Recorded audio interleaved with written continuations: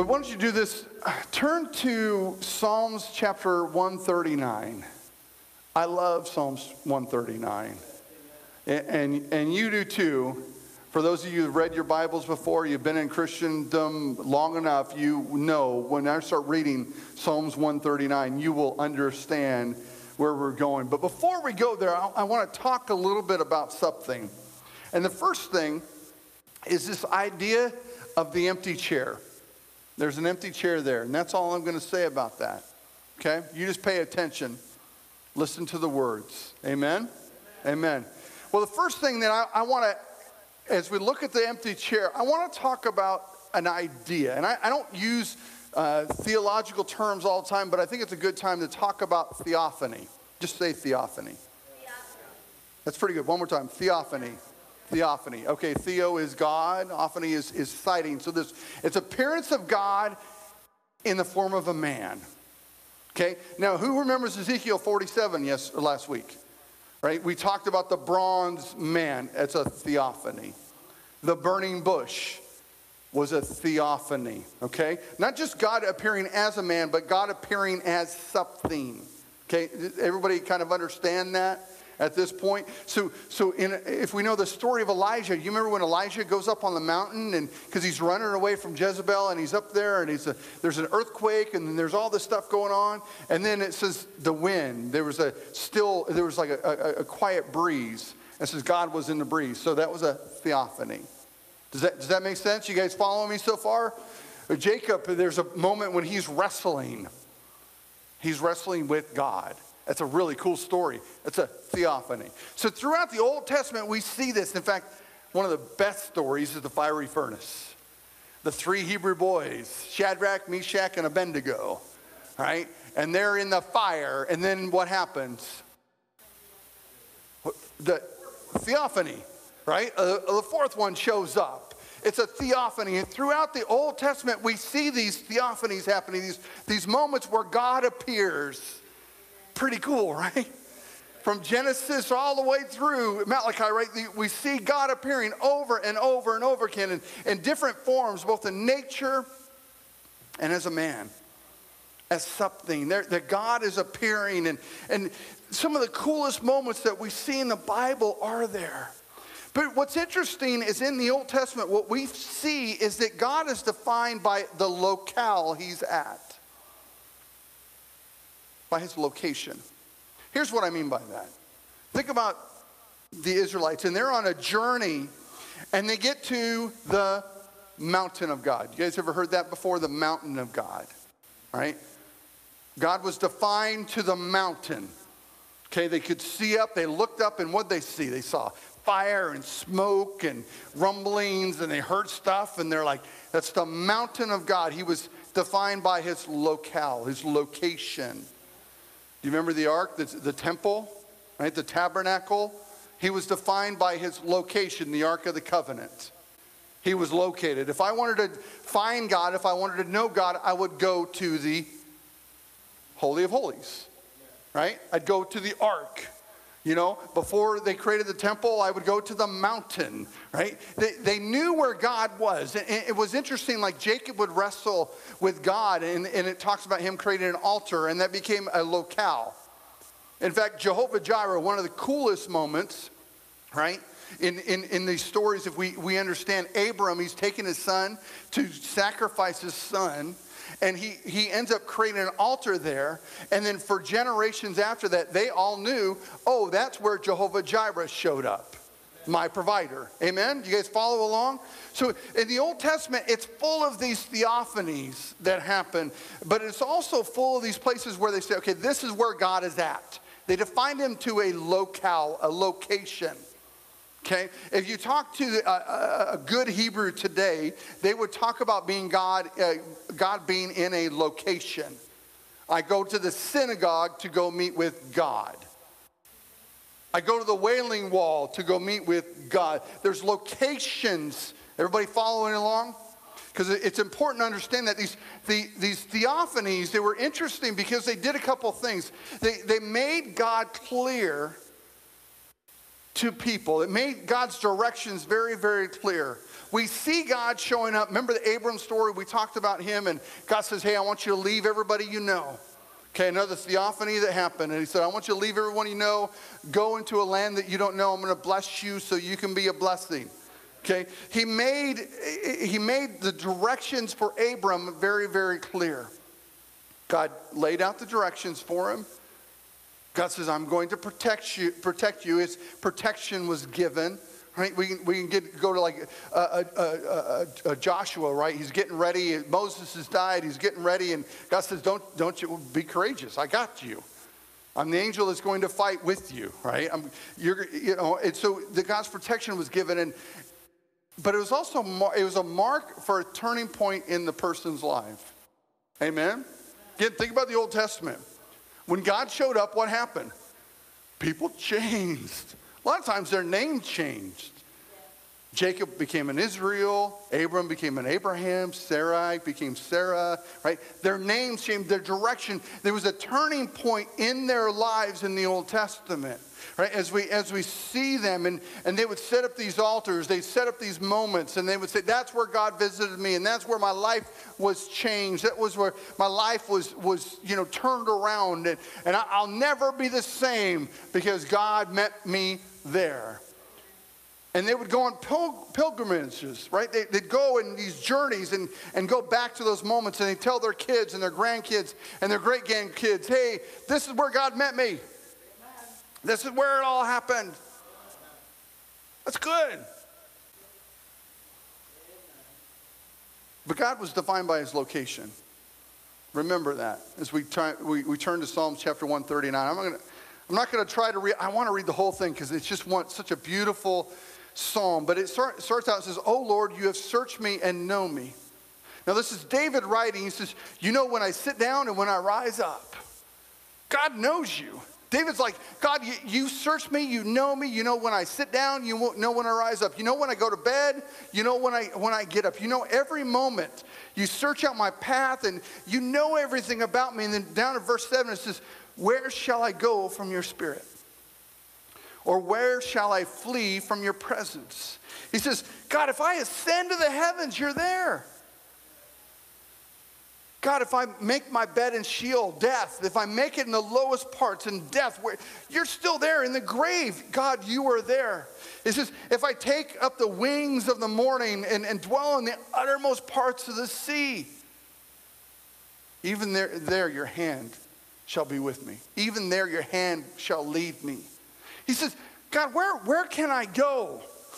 And I motion this, and I talk about this because that is totally different from what we saw in the Old Testament. Because they define God by his locale. This is where God showed up to me, and therefore, when I go back to that point, God will be there. He was in the mountain, so every time I go to the mountain, he's there. He was in the ark, and every time I go to the ark, he's there. But right here, right where I'm standing, he's not been, so therefore he's not here. That is a Hebrew understanding. That they didn't see God in the way that sometimes you and I hopefully can see God. But David was so much different. David, a man after God's own heart, a worshiping warrior, said, you know what, God, no matter where I go, you're there. He said, all these other guys, they've put these locations on you, and they've put these moments and said, well, this is where God can be, but he's not been here yet. I'm not saying he can't come here, but he's not been here yet. You guys follow along? Right? But David looks at it and says, but God, where can I go? Where can I go that your spirit's not already there? Where can I go that you can't see me? Where can I go that you don't know me? Where can I go that you don't know my path already? Where can I go that you don't see what I'm doing right now? And he says, God, there's no place. The highest place I can go, the heavens, you're there. The lowest place I can go, in my grave, God, you are there. He says, in the seas, God, you are there. No matter where I go, you are there. David was the first one to talk about God being everywhere. Now, we have a term for that, and we call it omnipresent. He's always present. He's everywhere. Amen? There is no place. Now, David, he's like, God, all these other people, the patriarchs, they all put you in a location. But God, I believe you're everywhere. But David had this other understanding of God not only being everywhere, but in every time. Psalm chapter 139, verse 16, he says, your eyes saw my unformed substance. In your book were written every one of them, the days that were formed for me, when as yet there was none of them. David says, God, not only are you everywhere, but you're in every time. Meaning, God, you're in the future and in the past and in the present all at the same time. Isn't that, how do you fathom that?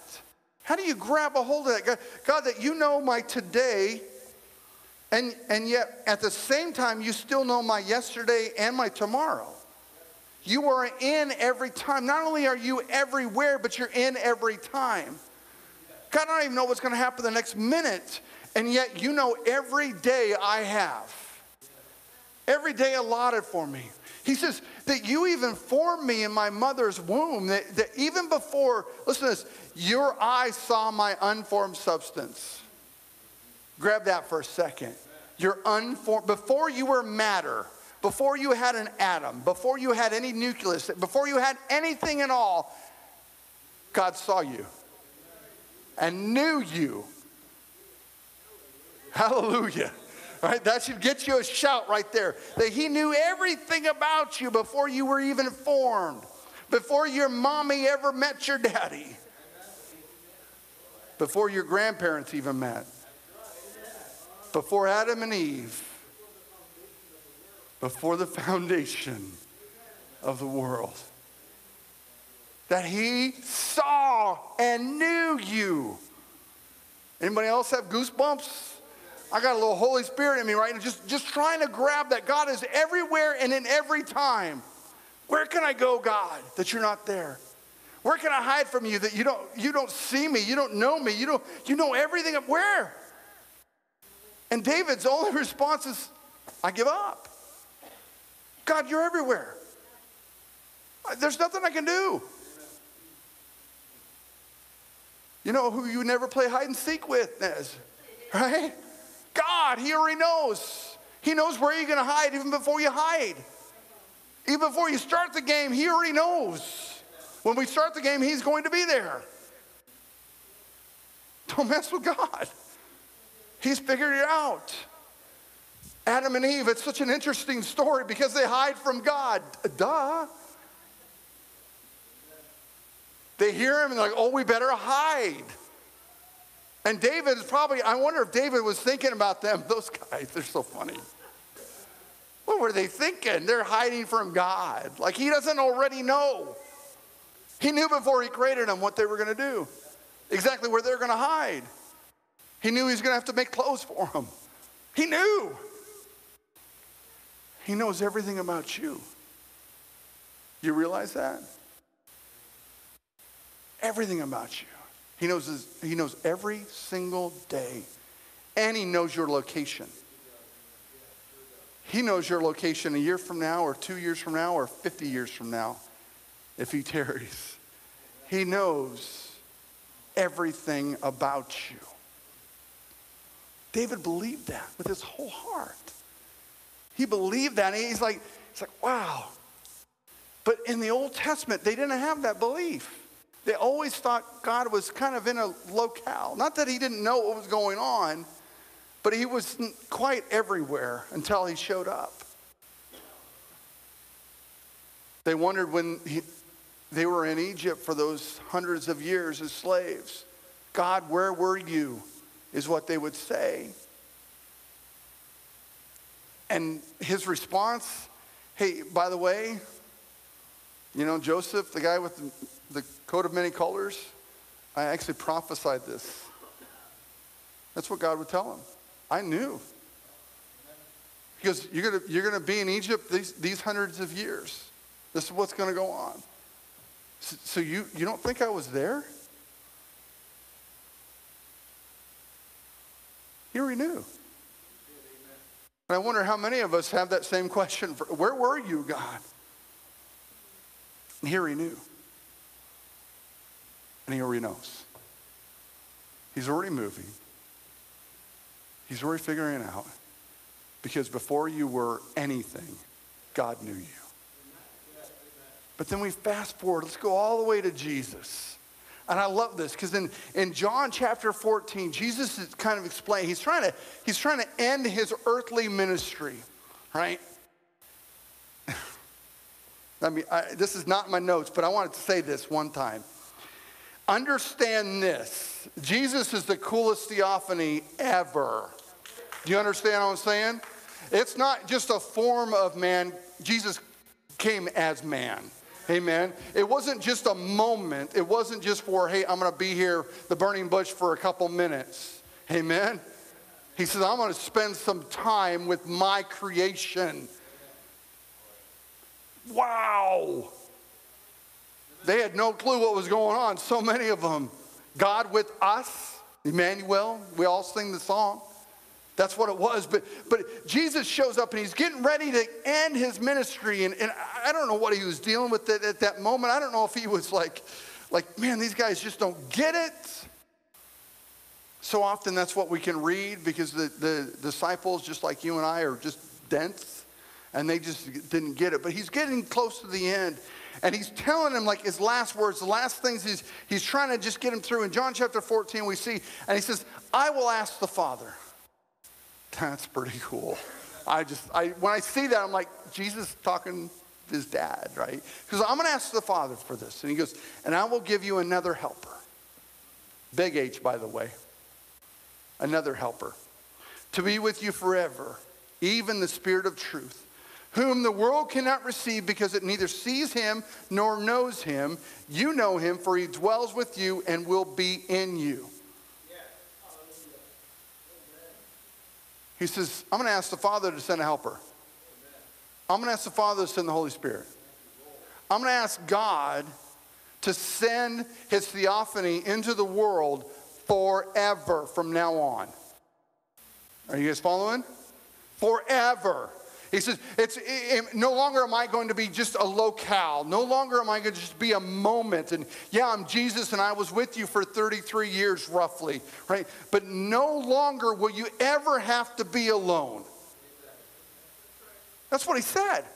He said, don't worry, guys. I know I'm leaving, but I'm sending you somebody better.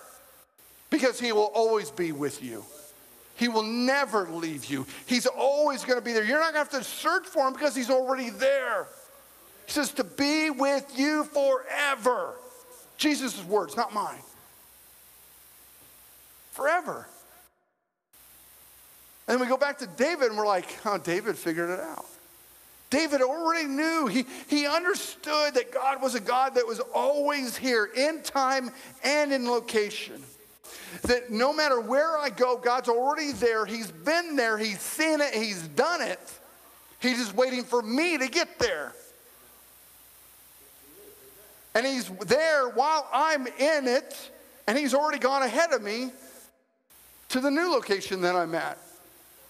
While at the same time, he's still in the same location. That God is here and he's also with me 10 years from now. But he's been with me the whole time. But he's already went ahead of me to prepare the ground. So when I get there, it's ready for me. But he never left me when I was here.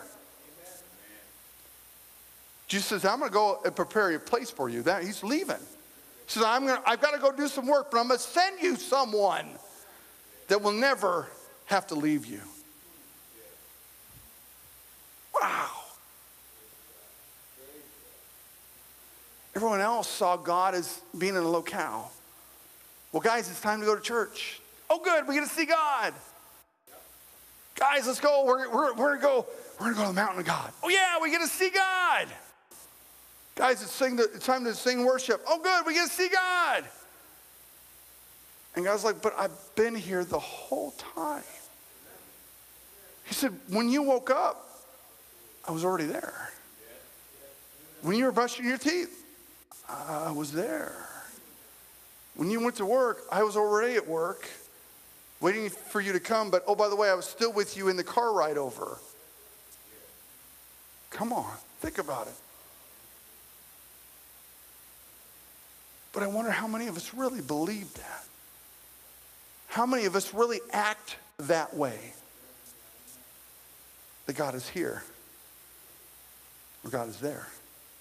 How many of us welcome him into our lives, set a place up for God and say, okay, God, I'm ready to go. I'm ready to move.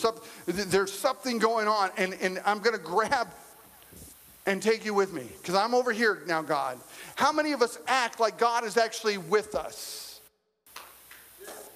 Or are we looking around going, okay, God, please come. Won't you come, Lord? God, where are you? Hello? God, can you hear me? But he's been there the whole time. And he said, just set a place for me. Just know that wherever you go, I'm already there. And I've stayed with you the whole time. He said, you're walking over here as if I'm not there, but I'm already there. You just forgot to take me with you. Don't want to say that, do we? You just forgot me. You got so enthralled and wrapped in your own, enthralled in your own, just set in your own ways that you forgot me. You got busy. It's like leaving your kid at a grocery store. Not that I've ever done that before. And realizing you get in the car and like, oops, I think I forgot something.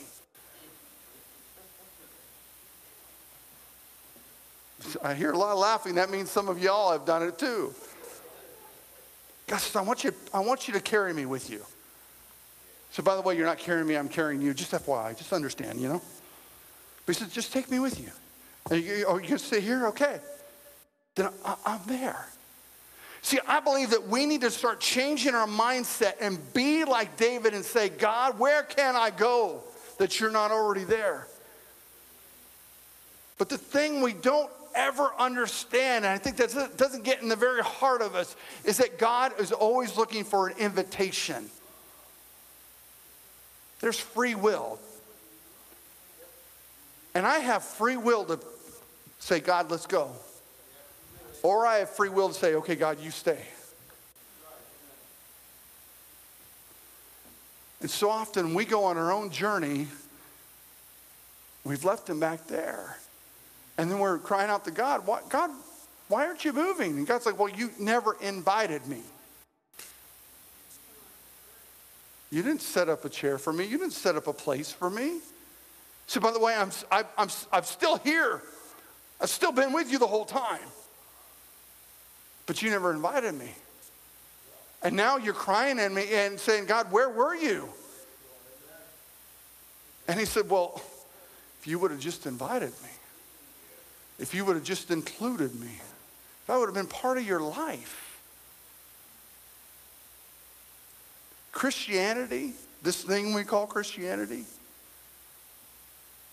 it's about a relationship. And we could say it over and over again. But the relationship should never end. And if you go to work and you don't take him, it's not God's fault. If you go home or you deal with your family members or friends and you wonder where God is, did you even invite him in the situation? You wonder why things aren't going on in your life? Have you invited God in? And say, okay, God, where can I go that you're not already there? So therefore, I'm going to make sure I invite you in. I'm going to make sure, and I'm going to carry you. I'm going to be with you, and I'm going to look to you. And it's not me carrying God like, okay, God, I'm going to help you get here. It's me acknowledging, God, you're here already, and I need you to do something. So when I go buy a car, ladies, listen to me. Single ladies, when I go ready to date a man, fellas, single guys, when I go ready to date a girl, did you even ask God? You're making a job decision, making a car decision, making a life decision.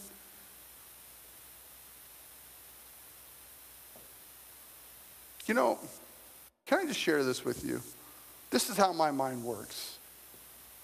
I believe God wants to be involved in everything, to the point that there are times when I pull into a parking lot, and don't yell at me for this, but I ask God, God, would you get me a rock star parking spot?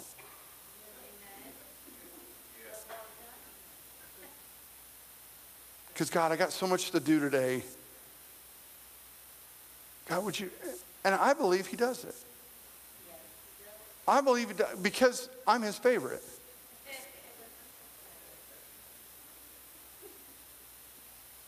And so are you. God likes you. But we need to invite him in. We need to invite him in and say, God, I'm about to do something, or I'm about to do nothing. God, I'm about to watch this movie. Would you join me? The youth, ask the youth. I challenged them on Tuesday night. I said, we're going on a God hunt. And we watched a bunch of movie clips. I said, where's God? Where do you see God in that movie? Where is God?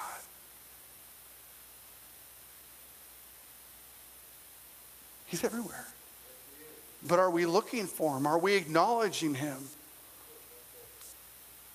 God, I'm about to do this. Or I'm about to hang out, and I want to hang out with you. God is in everything. And every time. But he only moves with those who turn their eyes on Jesus. And look full into his face and say to him, Jesus, I need you now.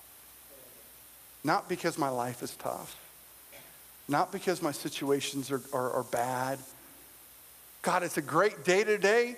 Thanks for being with me. God, I'm having an awesome time. How's your day going, God?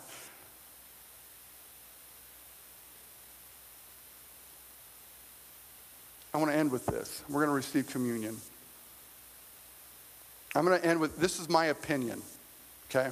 This is not theologically based. But I think the reason that we want to leave God over there is so we can do our own life.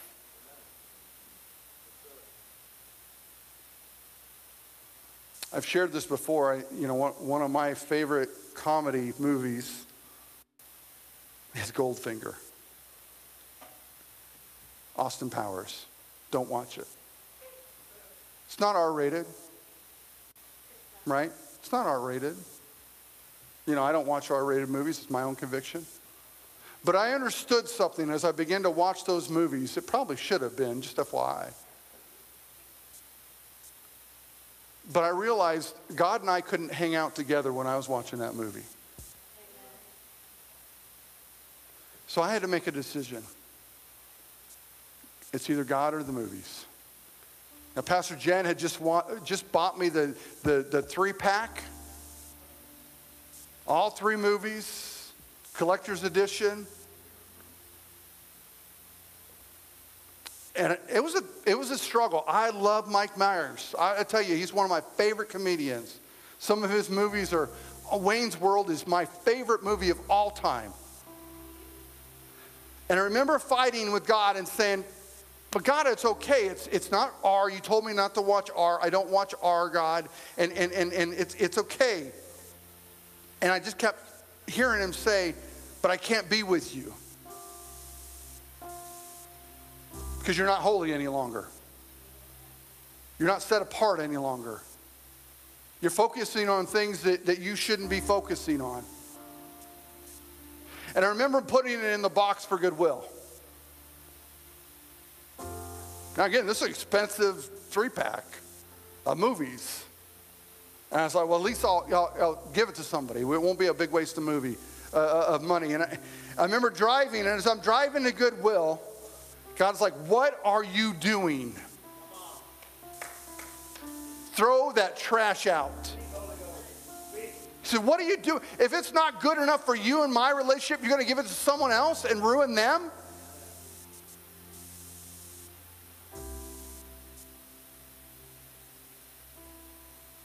Just think about it. If we walked around and said, okay, God, you're with me. You're with me, God. How much of the stuff you're doing right now you wouldn't do if you knew he was sitting right next to you? And he would have to say to you, I know you want me with you, but I can't be with a sinner.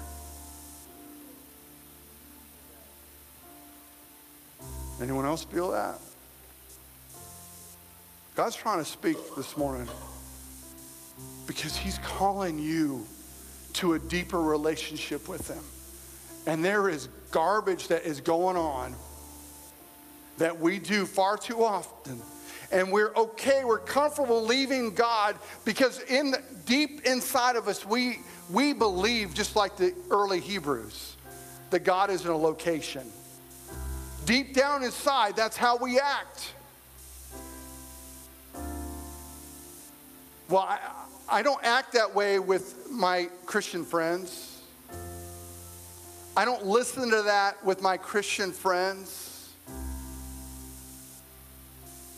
But if I believe God is everywhere, then the one I worship, the one I love, he's there with me when I'm telling those bad jokes, when I'm laughing at those bad jokes, when I'm watching what I shouldn't be watching, I'm listening to what I'm listening. Kids, when I'm doing the TikTok that I shouldn't be doing. I'm just trying to be as real as I possibly can. Because y'all, you got to understand something. This is how David could get through what he got through. This is how David defeated Goliath. God, where can I go that you're not already there? So what that guy's big? So what that his sword is bigger than I am? I got God. Even when he's in the cave, y'all, he's in a cave, wondering if Saul's going to kill him on the other side. David said, where can I go? I'm in a cave. God's in the cave with me. What should I fear? We wonder, how is it these guys in the Bible did so much? I believe this is it. And deep down inside, they said, God is with me. And if God is for me, who can be against me? And if I invite God in every moment, everything I do, everything I think, every decision, whether it's a grand decision or it's a minor decision, if I act like God is there, then I'm not going to go wrong. I'm not going to fall away. There's enough of you in this room. We could share testimonies of the times that we walked away from God, walked away from the destiny that God had for us. And it was this every single time. It was compromise. It was walking away saying, it's not that bad. It doesn't affect me that much. Having this relationship or doing this or that it's not that bad. And God's like, but I can't be with you when you're doing that. You've walked away from me. But the great part of that story is that he's always on the other side waiting for us to come back to him. But if the ushers would come forward this morning, I want to receive communion. Because communion to me is one of the best pictures to explain this. Let me explain it this way.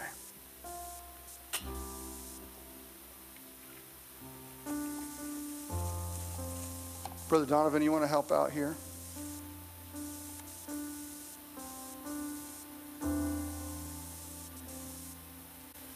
Jesus said that when he was getting ready to go, he was explaining to him this new covenant, this new communion that he was going to set up. And he said, this is my body, take, eat. This is my blood, drink it. This is grape juice and some very soft white bread. We can look at it and we say, oh, that's cool. and we do it in remembrance. But we're talking about a God who is everywhere and in every time. Everywhere and in every time. That means that Jesus, right now, in that time, 2,000 years ago, was hanging on the cross. Right now. Do you follow? This is not just a remembrance. This becomes the actual body. We join with that Last Supper. We join with Jesus saying, eat, this is my body. Drink, this is my blood. When we partake of communion, we're joining in a God that's in every time and every place. And the coolest part is we're consuming him. So it means he's in this place forever. Forever. Isn't that what we should long for? Isn't that what we should desire? That we would have his blood flowing through us, that we'd have his body in us, moving us, giving us the energy to move and to think and to act. That's what communion is. Communing with God. Deeper than we've ever imagined before. How many of us are willing to go deeper than we've ever gone before? How many of us are willing, able, ready to say, God, I want to take you with me. God, this is your blood. This is your body that you pour out for me. And I'm going to take it. And I'm not going to just remember it and then go on. But I am taking it with me. So that I understand what flows in me is the blood of Jesus Christ. I understand that the body that I've taken is no longer my body. It's his body flowing in me and moving me.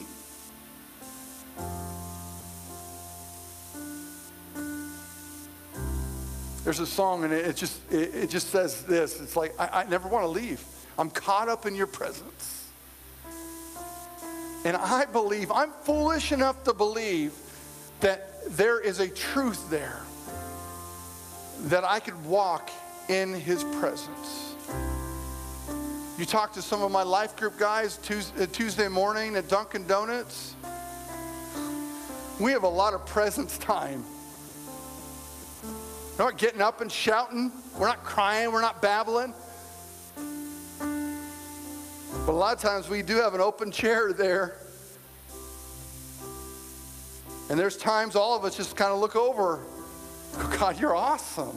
Look at what you've done. I believe if we walk around as Christians this way, we'll be radically changed.